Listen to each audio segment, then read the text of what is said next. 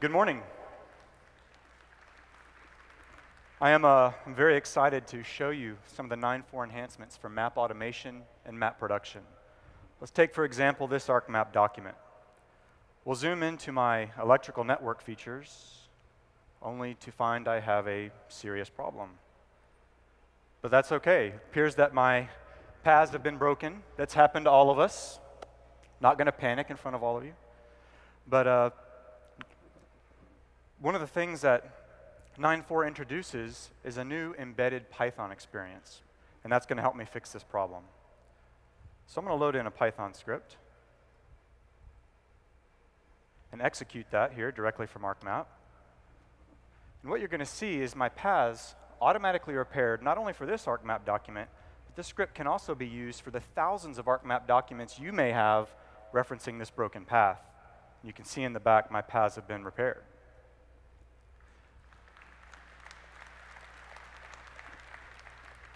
I'd also like to update the symbols of the symbology for these features.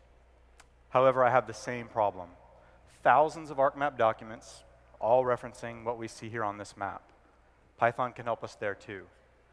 So I'm going to load in one more Python script and execute this. And you can watch in the back as my map is updated and the layer symbology is switched out. And there we go.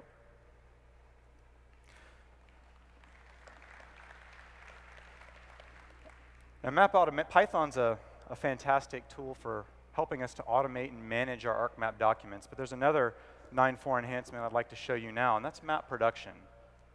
And CenterPoint Energy was the inspiration for the workflows that I'm showing you now. And this is what CenterPoint faced a year ago when Hurricane Ike slammed into the Texas Gulf Coast. More than 2 million people without power in one of the nation's largest cities. CenterPoint responded by distributing map books to their field crews to help get the grid back up.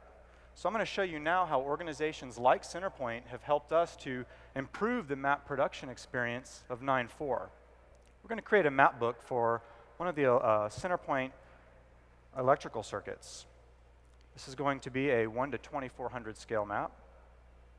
And to get started with creating this map book, I'm going to activate the new Data-Driven Pages toolbar. Once I set this up, hit OK, I now have, from a single ArcMap document, multiple pages that I can cycle through. You can watch in the bottom right of my screen as I cycle through all these pages in this document.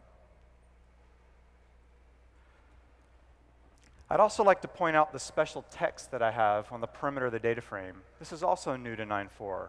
This is called dynamic text.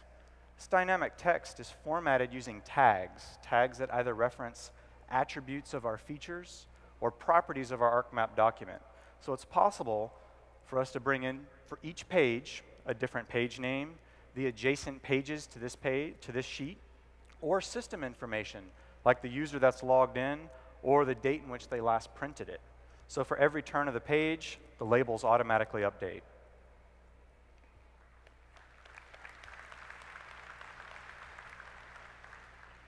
Now, I'm happy with this map that we've produced so far, so I'm going to export this out to a PDF. Let's save that out. Here's the output from that. This is a multi-page PDF document that we've taken directly from ArcMap. And here you can see all the pages in this map sheet that I've created. Now, these are fantastic tools, and it's certainly going to help GIS analysts be more productive with their job. But we can take this to a much broader range using Python and ArcGIS Server. I've created a Python script tool that I've published to ArcGIS Server.